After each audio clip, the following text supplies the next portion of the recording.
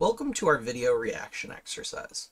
Please note that this is a small sample of what can be created since we use our own in-house platform which allows us to customize every aspect.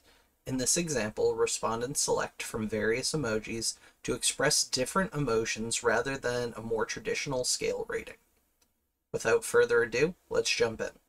You will notice a series of emotion-based emojis below the video. Respondents simply tap the emojis that they are feeling while watching the video, thereby connecting responses to moments in the video.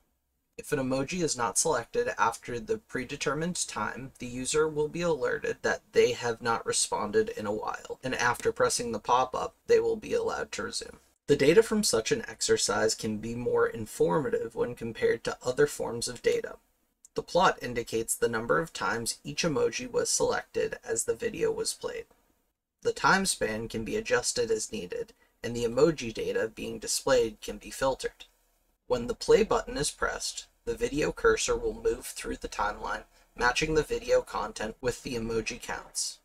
This concludes the demonstration.